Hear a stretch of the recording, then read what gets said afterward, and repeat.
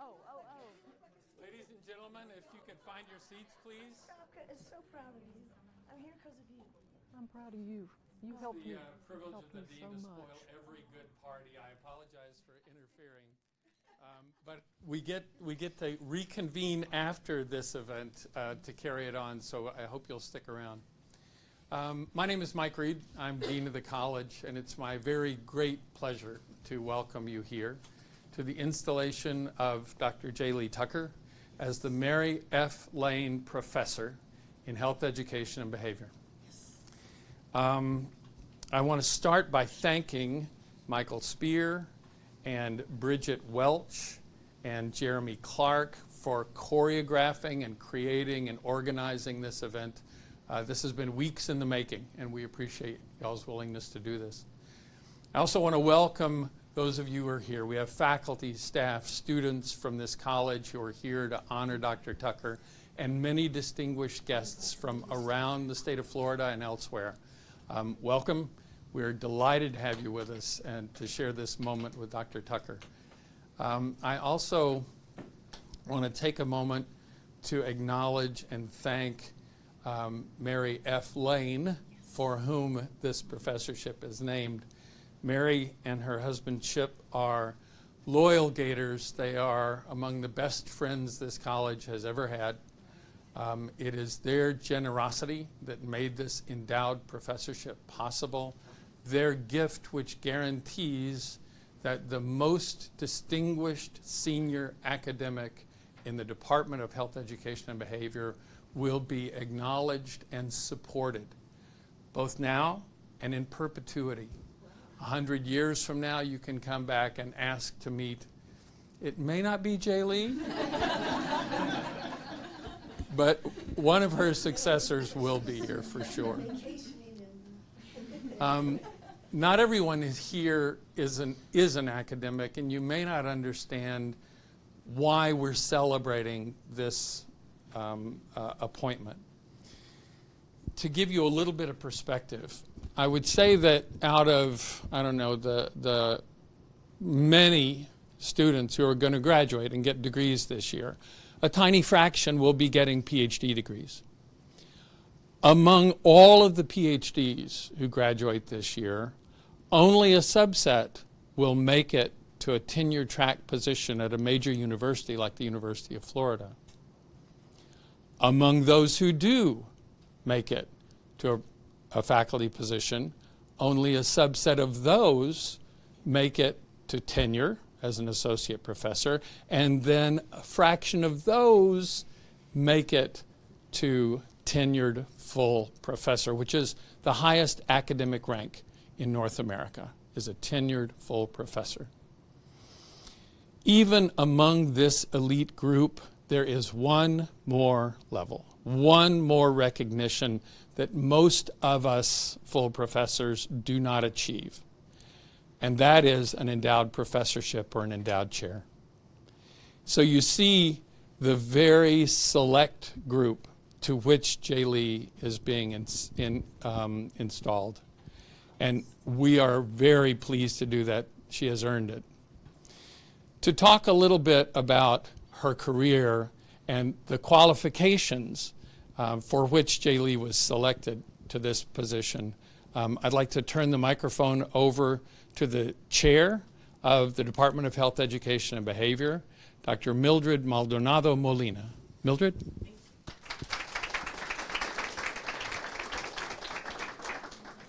Well, first I want to say thank you for all of you for making time to be here to help us recognize and celebrate this achievement and recognition. And it is my honor and my pleasure to be able to do the introduction for Dr. Tucker today.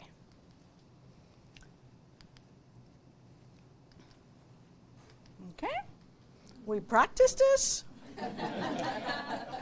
and it worked just fine when I practiced it, right? So again, I just want to put some of this honor in context, what the Mary Lane Endowed Professor means. And it is an honor for an outstanding behavioral scientist. It recognizes a distinguished career research program in preventing risky behaviors among youth. And to do that, it takes decades of work. And that's what we are here to celebrate and to recognize. So I want to give you a very quick overview of Dr. Tucker's trajectory. She joined University of Florida in 1979 as a grad right after finishing her PhD in clinical psychology, and she joined University of Florida to do the internship in clinical psychology. Since then, joined the ranks of a junior new faculty for about a decade at the University of Florida, and then was able to continue her career at different institutions. What I want to highlight is that in about 10 years ago, she decided to join UF again in 2014. And in 2014, that's when she joined us as department chair for the department, so we acknowledge and recognize her for her service and that role. And then they established the Center for Behavioral Economic Health Research in 2016. So right after that, she had an opportunity to be a visiting professor at the University of New Mexico, and recently received a recognition from the University UF Term Professorship. And why we're here today is to celebrate and recognize her as the endowed professorship. So I'm going to have 2 minutes to give you some of her current recognitions and contributions. Right now, she is the PI of a national federally project. It's a 5-year project, over $2 million from the National Institute of Alcohol Abuse and Alcoholism. And I know you will learn a lot about her contributions and her projects, so I want to kind of recognize that. In addition, she has been recognized by multiple awards, which I'm not going to go through all of them today, but I do want to highlight that she received the Division Medal of Honor for exceptional and sustained service to Division 50 of the addictions field, and that is decades of service. In addition, she received distinguished scientific recognitions in the field of clinical psychology, Lifetime Achievement Awards, and in 2018, the Betty Ford Award, which is a very distinguished and recognition. So those just as a selected group of achievements that I wanted to share with you today. And then I said, okay, we know the contributions that are published and in papers and in teaching, but I think what really impacts us the most is how we impact the teams and the colleagues that have worked with us. So these are quotes from a selected group of colleagues, many of them that have worked with her for 20, 30 years. And one of them, Jim Murphy, says she is one of the most influential alcohol researchers in the past 40 years.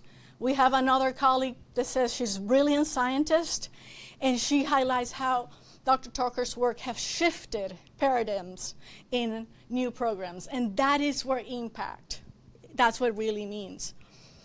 And then Dr. Lehman, who was the endowed professor not long ago, highlight one of the key qualities of Dr. Tucker, which is precision and high standards in everything that she is involved. So I want to highlight that. Today, you're going to have the opportunity to learn from her and see her research and academic career. And in celebration of that, the department is going to sponsor one of the bricks that we'll find at the front door of the Florida Gym building in recognition of this achievement. We are here to celebrate you. We recognize you. And with no further delays, floor is yours.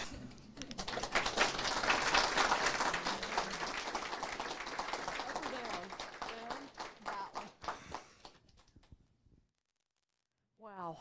Mildred, thank you. Mike, thank you. Mary, thank you. This is really important, not just to me, but to the department and to the college. And I am amazed and so grateful that all of you are here today. Can you hear me or not? Oh dear. Okay, I knew this was going to happen. This mic apparently is for the streaming. Women always have trouble speaking in front of groups because we need a microphone. Can you hear me now? I'm going to probably have to move around. Okay. From the diaphragm? Okay. I used to be a cheerleader. I really don't want to have to give this talk. Oh, Lord. Okay. Okay, to get started, because I know that this is timed and we do want to go to the reception, and I hope you can stay for that. I want to talk about the behavioral economics of addictive behavior change. And I want to talk about it in the context of how we reduce alcohol-related risks and problems. And I welcome this opportunity to share with you what I've learned over the last 40 years about this area, as well as how I have come to think about addiction and recovery. I really want to thank all the people that are listed up here. There are others, but the main collaborators are shown in the blue box. You will recognize some of these folks. I also want to thank my current research staff and members of the Center for Behavioral Economic Health Research who are listed here. I want to thank Katie, who sponsored my sabbatical in New Mexico, and we did this edited book, and we learned so much about micro to macro influences on recovery from alcohol use disorder. I also want to thank Mark and Linda Sobel, who were my mentors in graduate school and beyond, who got me started, and the support I've received over the years from the National Institute on Alcohol Abuse and Alcoholism. Can you hear me or not? This is hard. What if I stand over here? Better acoustics from this corner. What I want to do today is 4 things. I want to give you some basic facts about the nature of alcohol problems that we've learned in the last 50 years. Then I want to talk about behavioral economic approaches to reducing alcohol-related problems. Then I'm going to briefly describe 2 research projects. One is focused on natural recovery. The other is focused on environmental enrichment among risky drinkers who reside in the community who are not college students. And then I'll end with a few comments about future directions. When you think about the alcohol field, you can kind of divide it up into 3 eras. The first era I'm going to refer to as the pre-scientific era. And this is before the establishment of the National Institute on Alcohol Abuse and the National Institute on Drug Abuse during the Nixon administration in the early 1970s. And before that time, most of what we knew about the nature of problems we learned from people who had the problem, as well as from their care providers. And typically, the people that got care had really severe problems. And this skewed our understanding of the nature of alcohol problems in the direction of extreme severity, progressive disease. Then after the founding of NIAAA and NIDA, we had a lot of early research that was focused on the individual.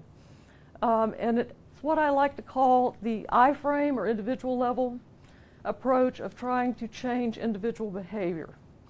Then in the 1990s, public health and population science started to get some attention in the field, and it expanded it to address the systems in which individuals operate. And I'm going to call this the S-frame for systems level. And my career development has followed and paralleled this shift. I want to start by just pointing out that alcohol problems are our most prevalent substance use problem, by far. Despite all the attention that other drugs of abuse get in the media, alcohol problems are still more prevalent by far. They also vary over the lifespan.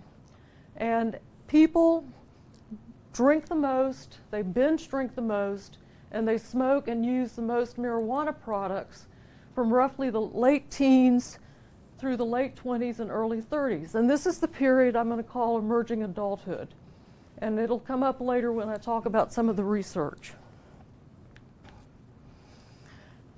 in the United States, we have had two approaches to trying to deal with the drug problem. Drug supply reduction approaches and drug demand reduction approaches.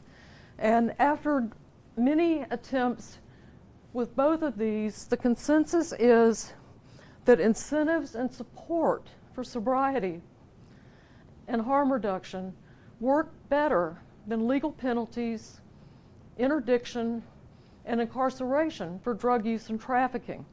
And we have had two major S-frame national experiments using the drug supply side approach, and that's prohibition, and then the U.S. war on drugs.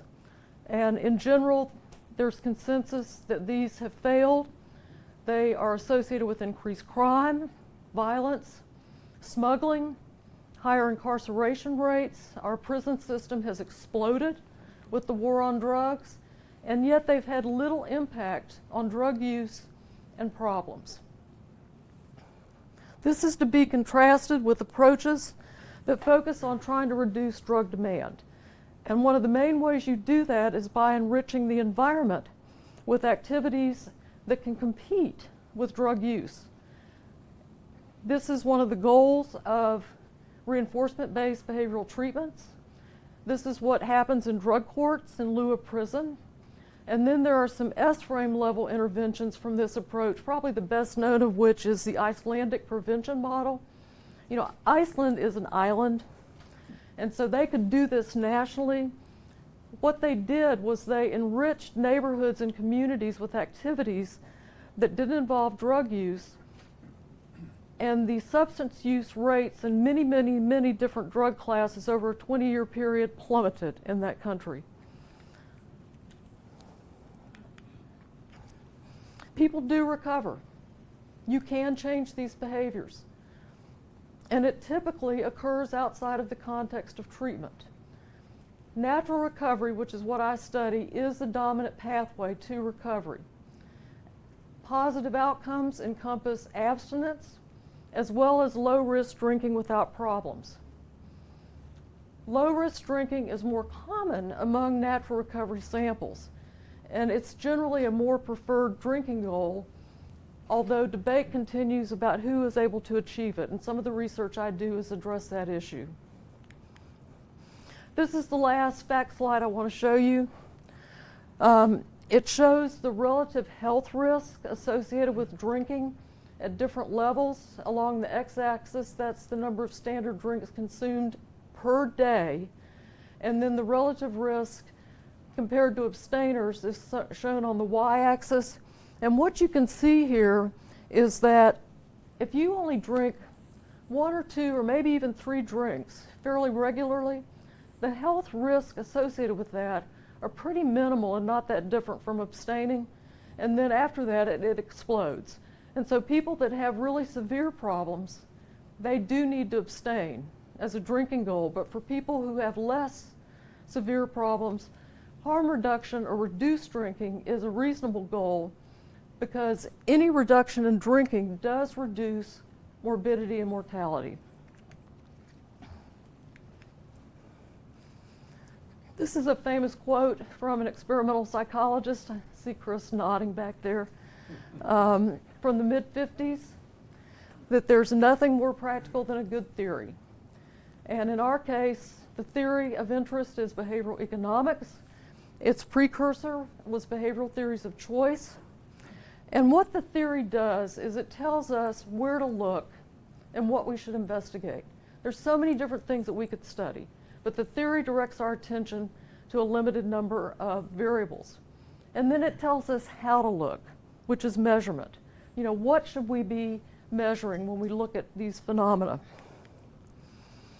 Behavioral economics, I know there's some of you in here that know what this is, but it is now a transdiscipline that has been useful in many, many different fields. And it started out as a merger of the basic behavioral science of choice with consumer demand theory and microeconomics. It tells us where to look. And what it tells us is to look into the context of choice. In other words, what's available and how much does it cost? in terms of your time, your money, and your effort.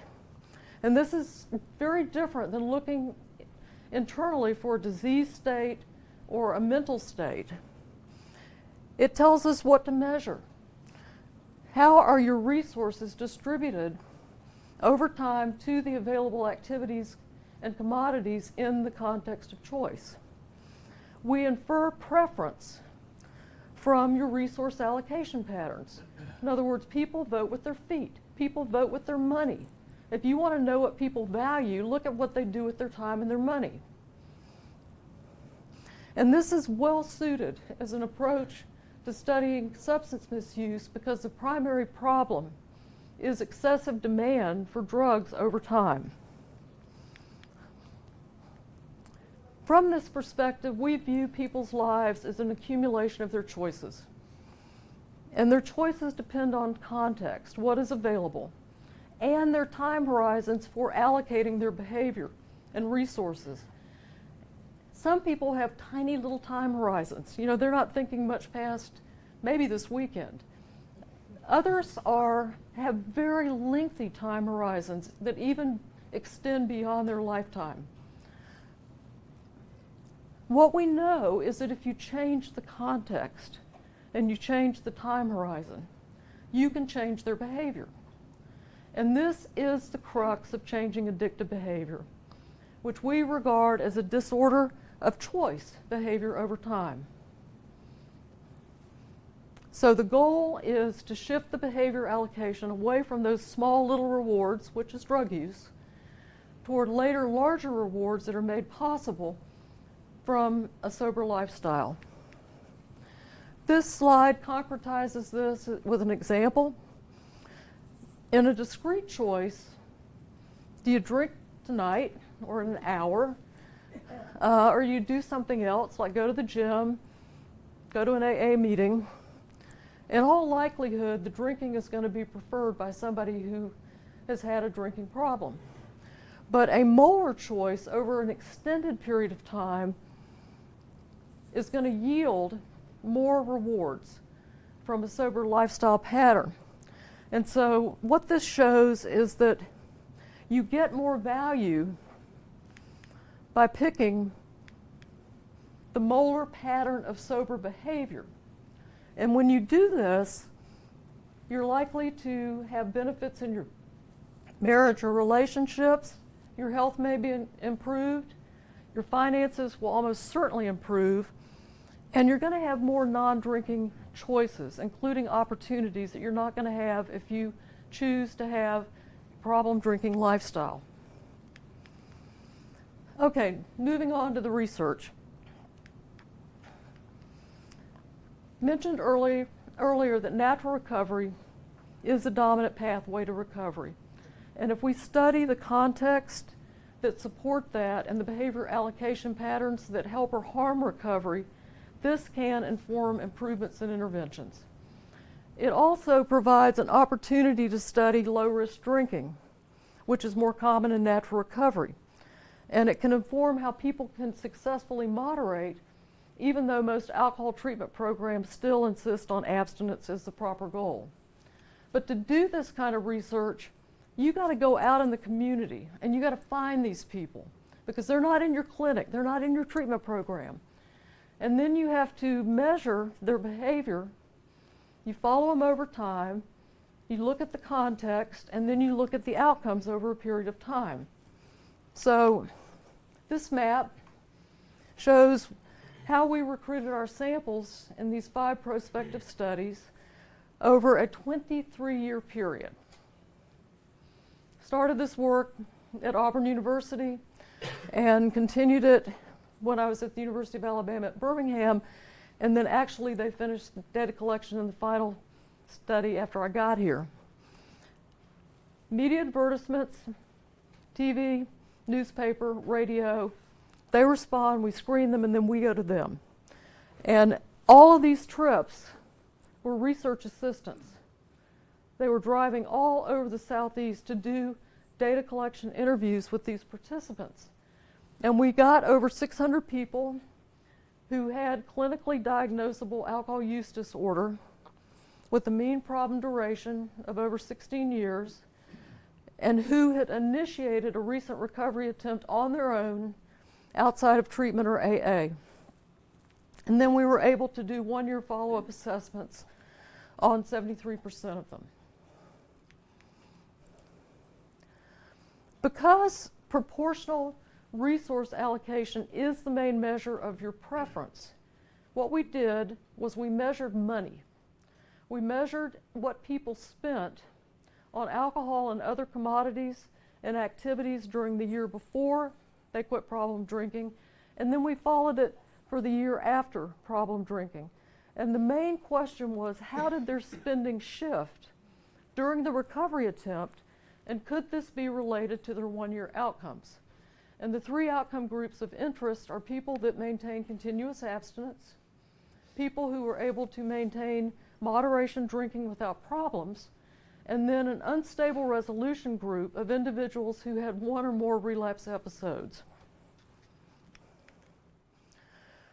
The major findings, similar to clinical samples, lower problem severity predicted stable recovery, particularly stable moderation.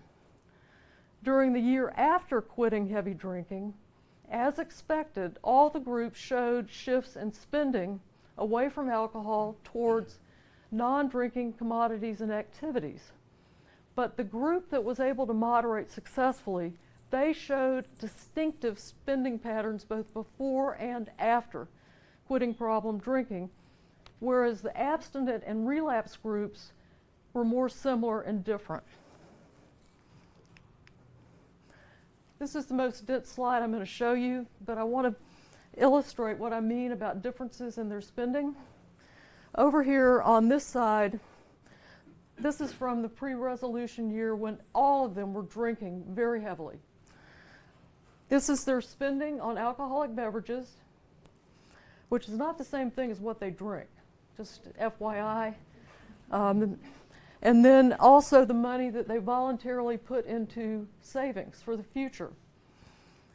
Even when drinking heavily, the group that successfully moderated had more balanced spending on alcohol and what they put into savings for the future, which suggests that they were more sensitive to future consequences and they had longer time horizons than the other two groups, who tended to spend on rewarding things like entertainment and recreation, smaller little chunks. During the post-resolution year, all the groups showed shifts away from alcohol. But the moderation group, even though they had been good savers when they were heavy drinkers, by the middle of that post-resolution year, they started spending. And they started spending on big ticket items, things like houses, durable goods, associated insurance. And this is after they had had an initial period of stable moderation and they hadn't blown it. They took a chance. They spent a lot of money on things that would benefit them for a long time into the future. The other groups tended to, like I said, spend on smaller rewards that didn't have as high a value. So this is the graph for that category. And overall, the group that moderated ended up receiving, through their behavior, higher consumption bundles that included some drinking without problems. Okay, moving on to the second line of research.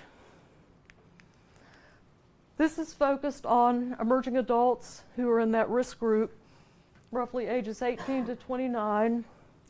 This is a period of risk-taking, including heavy drinking, and it's a key age for risk reduction interventions. But college students have gotten the bulk of attention, including alcohol prevention. And so our interest was in their peers who lived in relatively disadvantaged neighborhoods who are underserved and harder to reach. They're not on campus. You can't just put ads out and get them to come be in your study. You got to go find them. And as a group, compared to college students, they often have fewer opportunities, activities, and adult roles that present rewarding alternatives to heavy drinking. So, as is very typical in health behavior research programs, we started with a health risk needs assessment. Then we did a feasibility study to show that we could recruit our people the way we wanted to, using respondent-driven sampling, which I'll show you in a minute. And this led to our current NIH, NIAAA grant, which we call the UF Horizon Study for short. Okay, the way this works, and there are people in the room that do this, and two people on the research team who are of similar demographic characteristics as our target sample, they go out into relatively disadvantaged communities and recruit. And they recruit what we call seeds who have the characteristics of interest. They're risky drinkers. The seeds are trained how to recruit their peers. Then their peers recruit their peers, and those peers recruit their peers. And on it goes until we get the sample size that we want. In the studies at UF that we've done, we have moved the peer recruitment and all data collection online. Still go out in the street and recruit the seeds. And in the next 20 slides, Justin, thank you very much. I'm going to show you the month-to-month sample development using respondent-driven sampling, then the feasibility study that we've completed. The seeds are in triangles, the squares are the peers. The negative consequences, they all had negative consequences, but those above and below the median are shown in orange and blue respectively.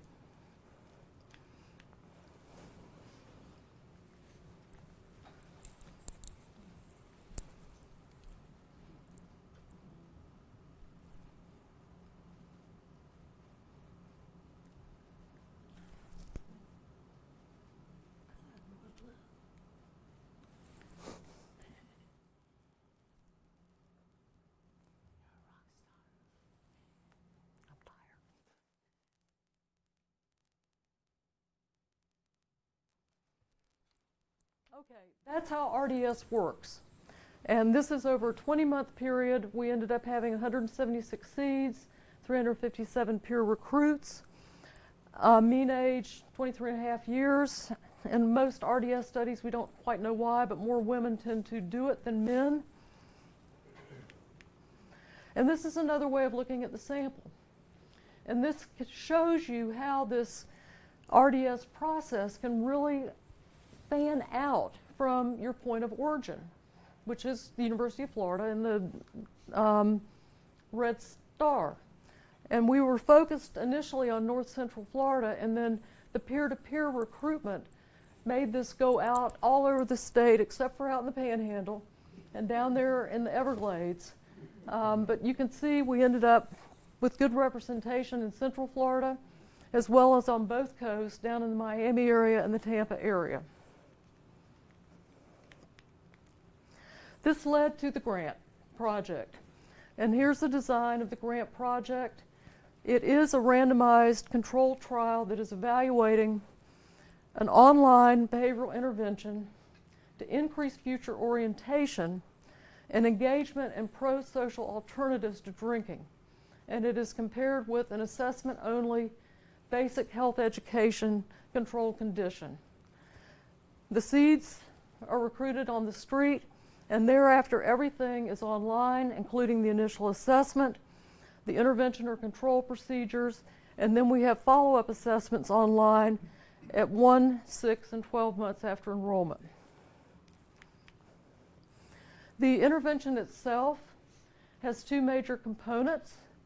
One is US Thrive, and this is a very brief computerized intervention that's based on motivational interviewing principles to promote use of protective behavioral strategies to reduce drinking risk. The other component is the substance-free activity session. This was pioneered by Jim Murphy. Rob Lehman had a lot to do with Thrive. This intervention includes a time allocation assessment. What are you doing with your time? And then an identification of rewarding non-drinking activities.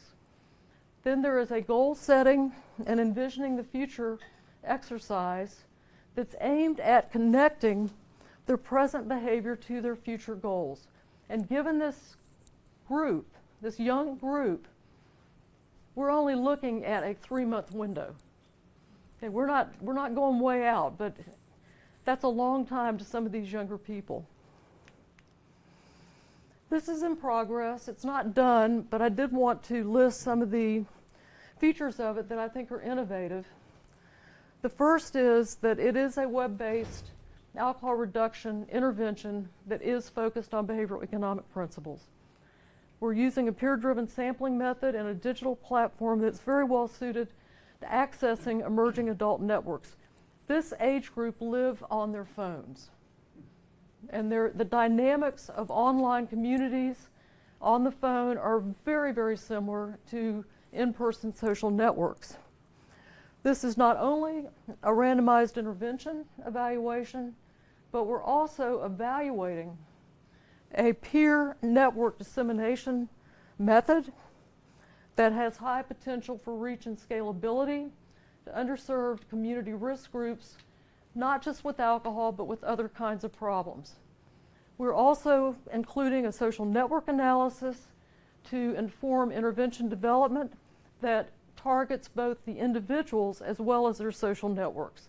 And Chris McCarty is the expert on the grant for that. So to finish up, I want to put this up here. This kind of sums up where I think the field is going and what we need to be doing in the future. The socio-ecological model that's shown here has been around since the mid-1990s. It puts the behavior of individuals at the center of these series of concentric circles that go out into influences on them, into their social networks, their relationships, into their community, their workplaces, and then to the societal level, including policies, laws, and regulations. At this point, we have a good understanding, I think, of individual level variables that are associated with drinking and risk reduction. And this is thank you to the clinical sciences. There's been an amazing amount of work done on this. But we have been slow to integrate population science and public health into this line of work, namely what it has shown about contextual variables that are associated with drinking problems and risk reduction. What we know from this line of research is that communities that have greater alcohol access, that have higher poverty and especially higher income inequality, are more likely to have more drinking problems and poorer outcomes. And this is contrasted with communities and neighborhoods that have greater access to health care, that have greater access to mental health care, and to alcohol-free pro-social activities that can compete with alcohol. We're talking parks, we're talking gyms, we're talking bike riding trails. Many of you study these things in this room, I know that. This is very consistent with the behavioral economic analysis and the emphasis that it places on environmental enrichment, which is an upstream way to reduce substance use. The systems that are shown in the socio-ecological model are where a lot of the rewarding alternatives to drinking come from, and where I think we need to focus more attention. So last slide, I want to give a shout out to the Center for Behavioral Economic Health Research. This word cloud shows the many different topics that center members are concerned with and involved with, not just substance use, it's many different things. And I think that collectively, the next frontier for behavioral science and health promotion is to understand individual behavior and behavior change in the broader context in which it occurs. We need to intervene across both I-frame and S-frame levels and study the interaction between the two to find optimal approaches to intervention. Behavioral economics gives you tools in order to do this across levels and across frames. And I would welcome any of you to join us in the CBEAR. It's a multidisciplinary home for these initiatives. So thank you very much for your time and attention.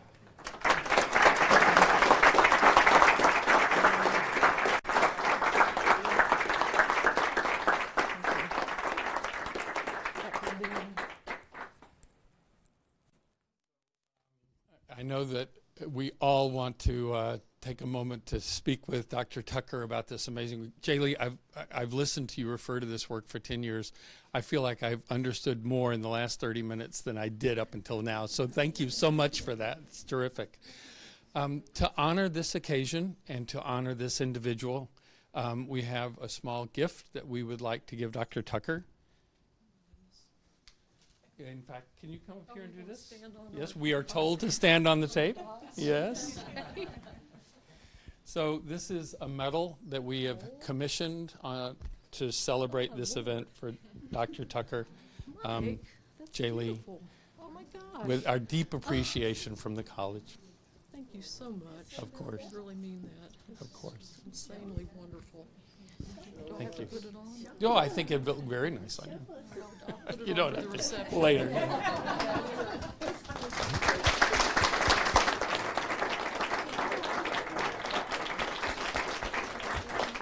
So I'm not sure everybody heard, but Jalie said she'll put it on at the reception. So that's a great lead-in. We are finished with our formal session here.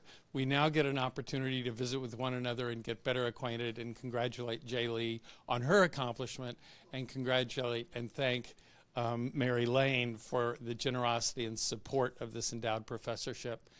On your way there, and it's just down the hallway, you can't miss it, it's all the way down the hallway on your left. There's a screen that's set up here. If you would like to catch photos of yourself with a UF background, it's a great place to stand with friends or with family and get a selfie or have someone take a photo for you. But we have a reception down the hall at the Dean Suite. There will be champagne, there will be hors d'oeuvres. We hope that you will come and spend a happy moment with us and congratulate Dr. Tucker. Again, Jalie, thank you.